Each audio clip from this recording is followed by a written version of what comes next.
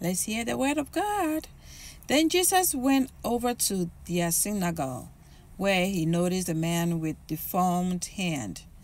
The Pharisees asked Jesus, "Does the law permit a person to work by healing on the Sabbath?" They were hoping he would say yes, so they could bring charges against him.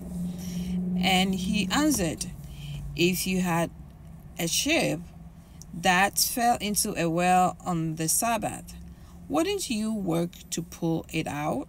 Of course you would. And how much more valuable is a person than a sheep? Yes, the law permits a person to do good on the Sabbath day." Then he said to the man, "Hold out your hand."